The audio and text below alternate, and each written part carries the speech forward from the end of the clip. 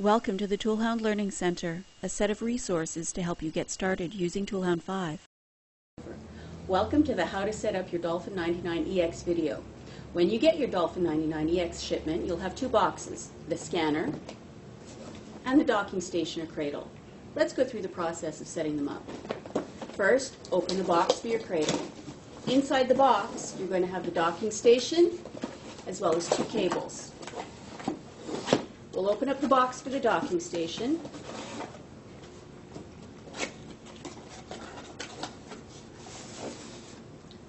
Where you find your cradle inside a plastic bag. Remove the plastic bag. This is your cradle. Next, we'll take out the power cords. This power adapter connects directly into the back of this cradle, like so. The other power cord, remove the protective covering,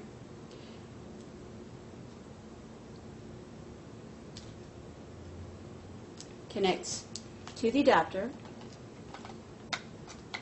and in turn to your AC power outlet. The scanner comes in a box of its own. Scanner's in a protective bag. Remove the protective bag.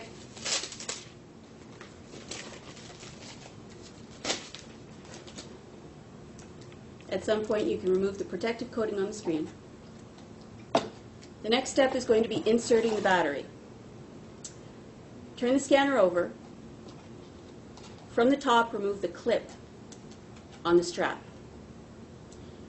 Then pinch inward on the bottom two silver clips and lift up. Then pull out the top.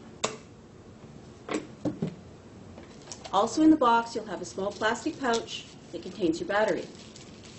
Remove the battery from the plastic pouch.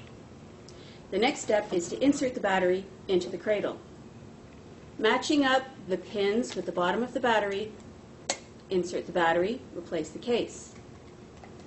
Insert the top clips, pinch your two bottom metal clips, and lower it into place.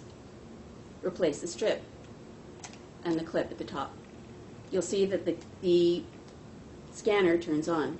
Place your scanner in the cradle, like so.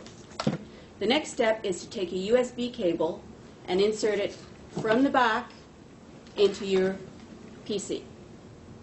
This is your USB cable. It has two different ends. It has the flat rectangular end, which you insert into your computer, and it has the square USB end, which goes into the back of the dock. Insert the square end into the back of the dock. Insert the USB cable into your PC or laptop. And that's all there is to it. Thanks for watching this video from the ToolHound Learning Center.